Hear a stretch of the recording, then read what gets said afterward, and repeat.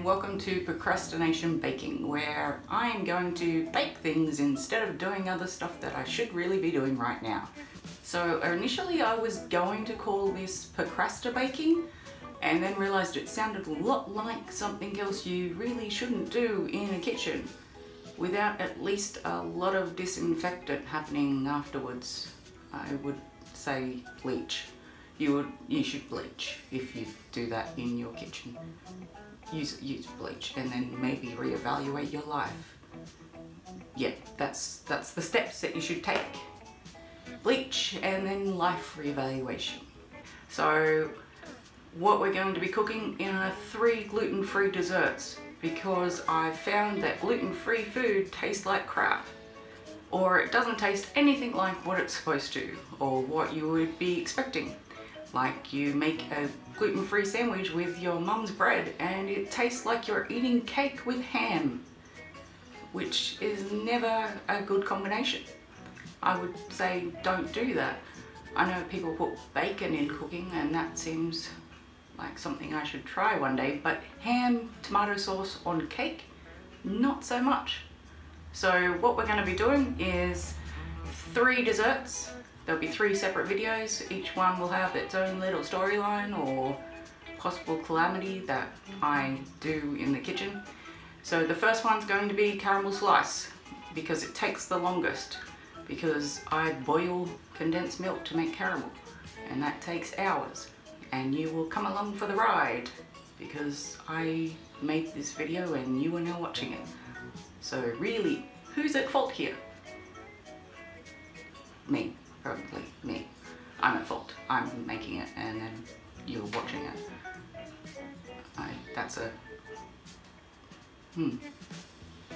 Anyway, so caramel slice. And a bonus in this video is where you see that I nearly cut off my toes.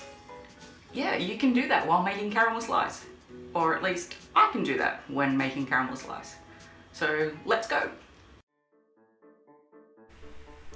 So for this recipe, what you need is at least 3 tins of condensed milk. What you're going to do is remove the labels safely, probably not with a knife aimed towards your face. You're then going to put them into a pot to boil. The reason that you are removing the labels is basically so that you don't have the punishment of having to clean the glue that will dissolve in the water later and make you want to cause harm to the inventors of said glue when it takes you at least 30 minutes to scrub it off the inside of your pot.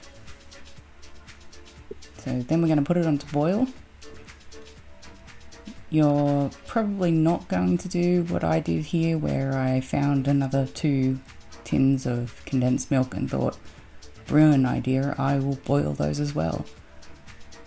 I did need them for another recipe, but essentially what I've done here is I've overcrowded the pot and then had to move them to another pot to boil, and chose the most dangerous method I could think of to take them out of said pot.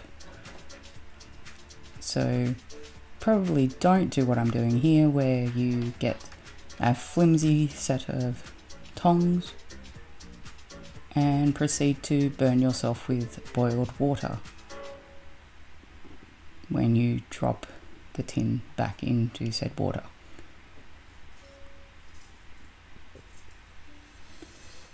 Yes, that's right, I thought that this was a better idea. Probably still not a great idea. I did sort of perfect it towards the end, but I do drop one back in, yep, there we go. And did attempt to try and remove it with my hand. Yes. Did I also mention that this process takes 3 hours of boiling? So don't start it at 10 o'clock at night and then realise that you have to hang around and make sure that it doesn't boil dry and explode. So what you're going to do is you're going to babysit this for 3 hours. You're going to make sure that the water never gets below the top of the tin. Because as my mother tells me, my auntie once, or a relative, I can't really remember, once boiled a pot dry when trying to boil condensed milk and it exploded all over the kitchen. And that is like lava exploding in your kitchen. Probably something I don't want to happen.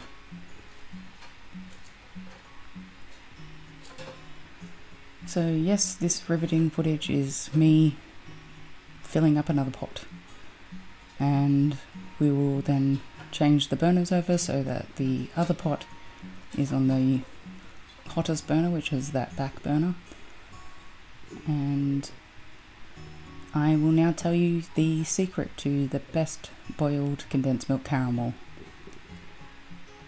I don't know why I decided that this one needed to be in the other pot and that one. I'm sure there was some logic at the time, but yeah, no, we'll just do that. That seems like a good idea. Yeah. We'll move that one instead. Okay. So once again, the timing for this is around 3 hours. So you're going to boil this for about 3 hours. What you're going to do is you're going to bring the water up to a rolling boil. Once it's at that, you will turn off the burner. Let the water settle back down to just below a simmer. And then once that happens, check the water level, top it up if you need to, then bring it back to a boil. Continue this process for at least 3 hours. Then once this process is completed, what you will do is you will turn off the burners and allow the caramel to sit in the hot water until the water gets cool enough that you can remove the tins with your hands. And then the water's still going to be warm. The tins will be hot on the bottom, do not touch the bottom of them. Okay, so now to create the base. You're going to need gluten-free self-raising flour, brown sugar, desiccated coconut, if that's how you say it, I don't know, that coconut that's all crushed up. And you're going to need some butter. So what you're going to do is you're going to measure out at least 200 grams of butter. So here I am measuring that out accurately to around, I think it actually came into about 209 grams, but you want at least 200 grams of butter. Anything less than that and you're going to have a base that's actually tastes quite floury. This will create a true biscuit base that will taste like any other biscuit base. It won't actually taste gluten-free, which is the key to creating this caramel slice.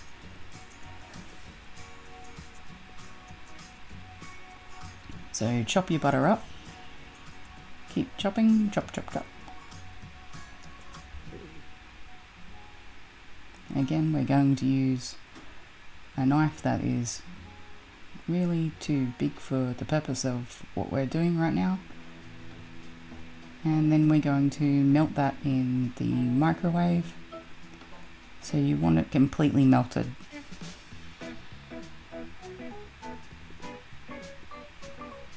Yep, we're going to just...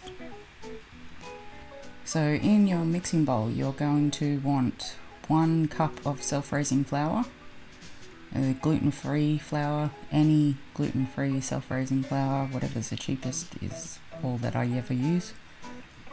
Flour is flour, gluten-free flour is gluten-free flour. And after you measure that and like dump it into a bowl and spill some of it on the bench, you're going to then want half a cup of brown sugar. I wonder why it's called brown sugar.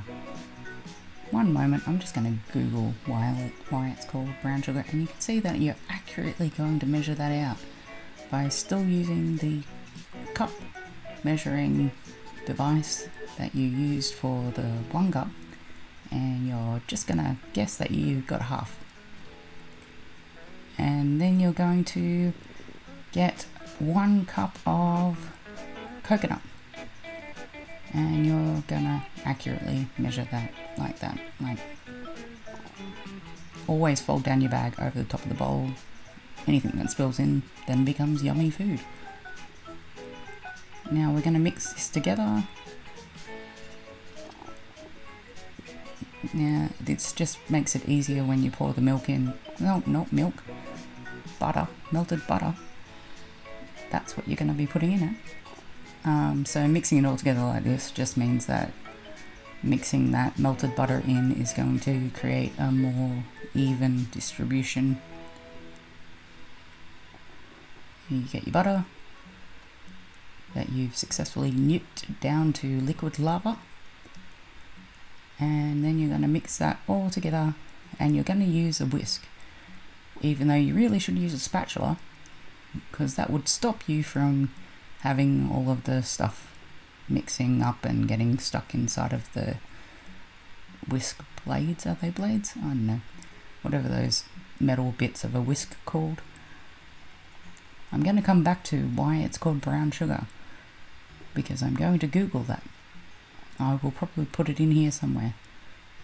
Yep, so we're going to mix all that together, get it all stuck inside of that whisk. So you basically have to deconstruct the whisk to get it all out of there. And then you're going to take, oh no, we're going to clean down. Wow, being fancy and cleaning down your bench. Really, who do I think is going to see? Oh, all of you. But you can admire my slippers, or my house shoes, as I like to call them. They are Hogwarts, and I am wearing a Doctor Who apron. So what you're going to do is you're going to get one of these like disposable tray things, because then you don't have to do washing up, and you're going to line it with some baking paper. And if you crimp the corners in the way I'm doing here, then it actually stays up a little bit better in the baking process and stops it from getting all down inside the corners. And I don't know, there's obviously some form of logic that I thought at 11 o'clock at night required this much work. And then you're going to take your base and you're going to squish it in. You're going to just squish it down into all of the corners. And you're going to just push it down there, make it all flat. You don't want any hills or anything, or you just want some nice flat base for your caramel deliciousness to sit on. You're basically creating a bed for the caramel. Yep, squish it down, squish, squish, squish. And more squishing, obviously. Squish that. Yep. There we go. Pat, pat. Chuck it in the oven. Now the oven's on about 180. And you're going to do it for 10 minutes. And then after 10 minutes, you're going to steam up the camera. And then you're going to turn that bugger around so that it continues baking for another 5 minutes and gets all hot enough to melt all that butter and make it all bubbly and steam up the camera again. And then you're going to sit it out and you're going to let it rest. And your caramel's just finished.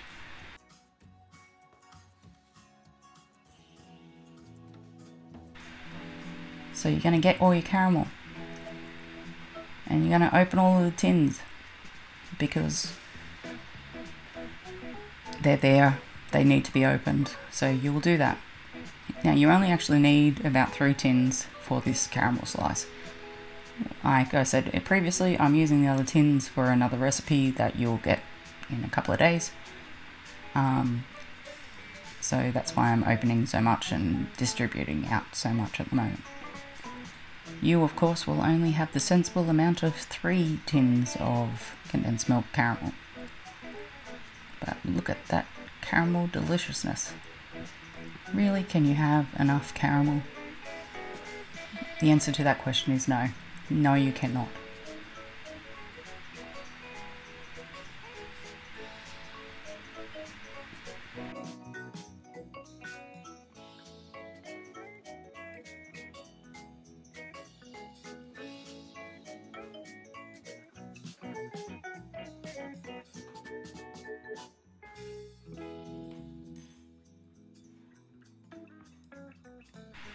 Okay, so now that you've got all of your tins open, you're going to just basically plump it all down inside the tray.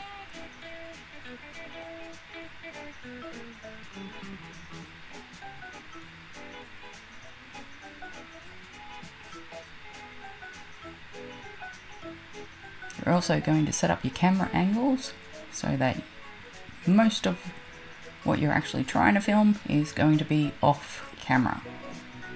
But what I'm doing here is basically just scooping the caramel out of the tin and dumping it in the middle of the tin. Lots of tins.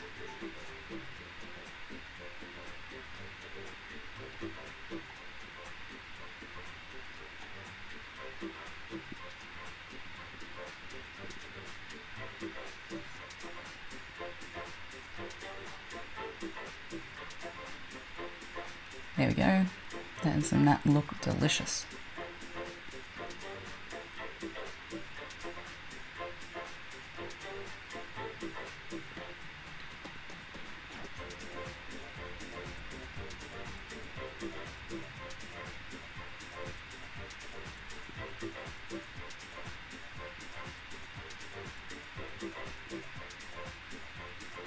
I am not eating the caramel.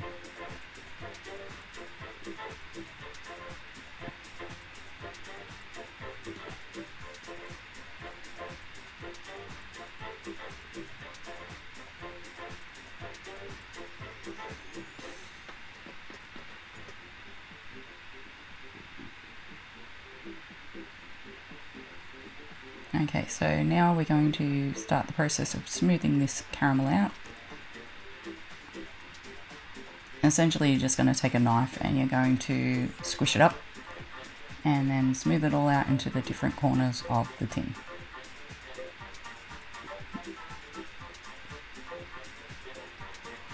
Realistically, caramel slice can never have too much caramel.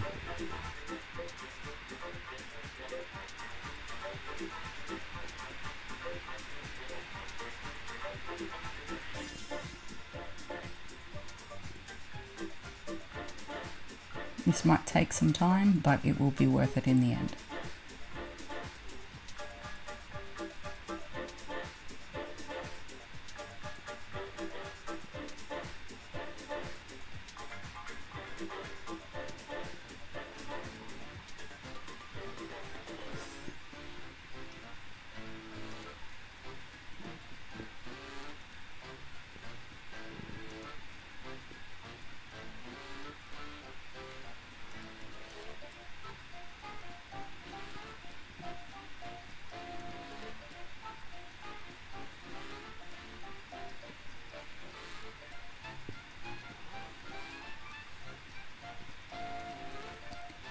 So the key to this is that you do it while the caramel is still a little bit warm. That way it will spread easier. If the caramel is cold, it will take longer to spread. There we go.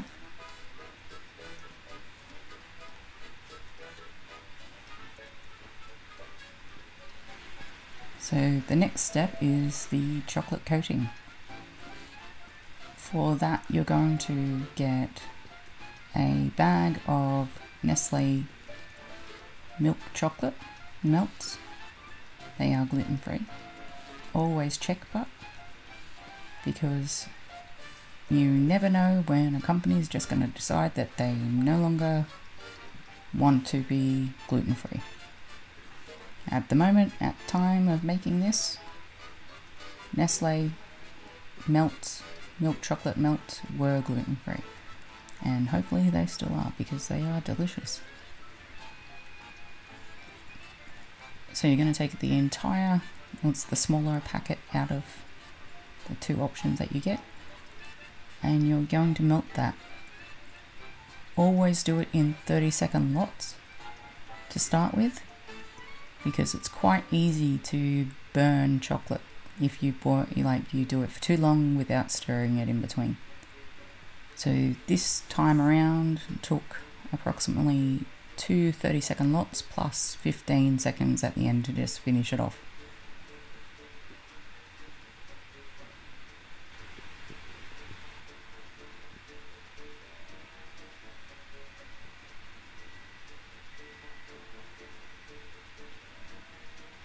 And look at that, like magic, it's all melted.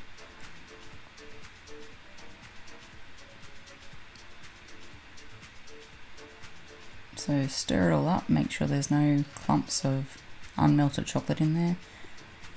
There'll be enough residual heat in the chocolate to melt any that haven't fully melted. So what you're going to do is you're going to let it set up on your bench, and then you're going to score it. Take it from me, who has done this many times and skip this step. This is going to save you the nightmare of cracked chocolate in the morning when you pull it out of the fridge and you have to cut up the little squares. So you want the chocolate to be firm enough to put a score line, but not set.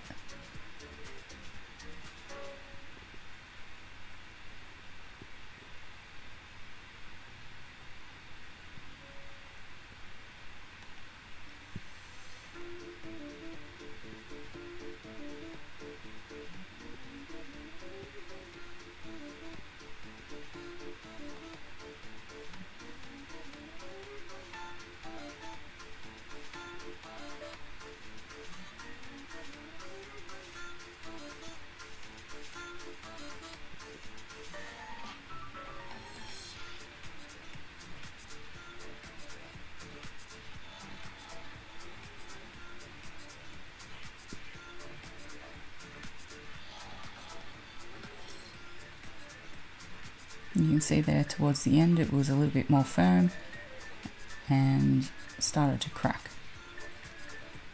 Chuck it in the fridge for till the next morning, and then you're going to take it out. You're going to put it on a cutting board. Look at that shiny clean pan. You can use that for something else. And what you're going to do, and this is important, you're going to take the largest knife that you have and sharpest knife, and you're going to use that to cut up your caramel slice, even though it's overkill. And then what you're going to do is you're going to cut into the first piece right here, and then proceed to drop the knife next to your foot where you could have severed your toes. You're then going to clean the same knife and finish the job you started.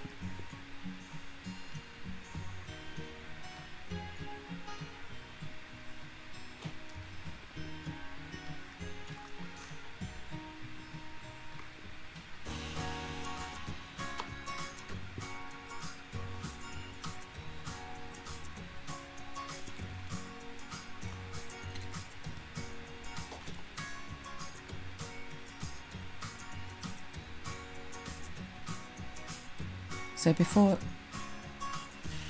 because I'm going to be transferring this to like the presentation platter, whatever you want to call it, later, I'm just shoving it into some Tupperware for the transfer from my house to my sister's place, where it's going to be enjoyed for its deliciousness and feed my mother, who's gluten-free, as well as everyone else that is at the residence at the time that this is presented.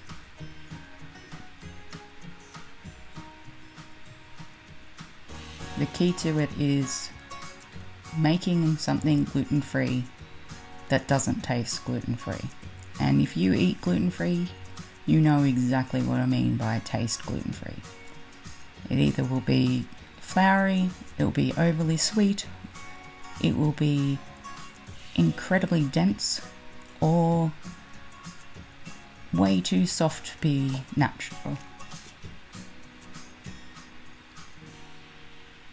Where what we're trying to achieve is something that anyone can pick up and enjoy and actually ask the question, is this gluten-free?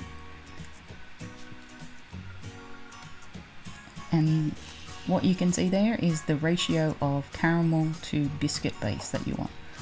You always want at least double the caramel to the biscuit base. If you have too much biscuit base, that's all you're going to taste. And it's not called biscuit base slice, it's called caramel slice. So make the caramel count.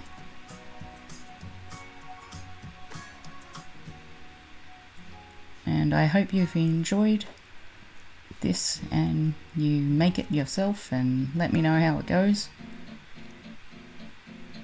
Let me know if there's something else you would like me to attempt to create that's gluten-free and delicious. And look out for my next 2 videos.